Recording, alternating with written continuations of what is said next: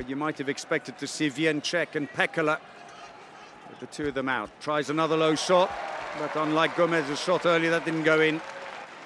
He's actually a backcourt player. There was the shot, and that's the first save. Torbjoern Bergerud is back on the attack. It'll be easier now. They tend not to play him too much in the defense. Good save, Bergerud! 8th save.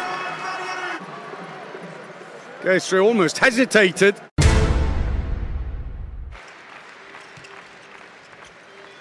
Bit of space now. Oh, good save, Quintana. Goes out of play on the side. It's a throw-in for Germany. That's his, there's the save off. Into the line. Oh, fumbles the ball.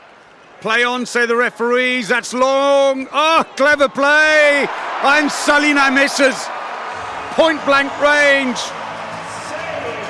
And Bitter reads it perfectly, offers him the shot through the legs. He wasn't used in their last match between these two teams. Christiansen played the entire match there. Blas Jansen again! Oh, Blas Jansen was off like a rocket.